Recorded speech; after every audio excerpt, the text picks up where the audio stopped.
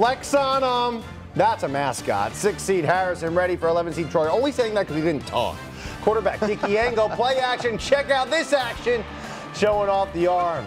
Josh Adelsberger there to haul it in. Harrison widens their lead to 29-7.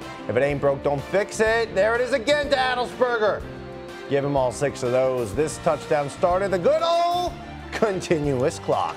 Harrison wins big, 43-7 the final. Back-to-back 9-win seasons, guys, for the Wildcats. Got to give a lot of credit to Coach Derek Rehage. Remember, this team was 1-9 in 2022. We saw them earlier this season.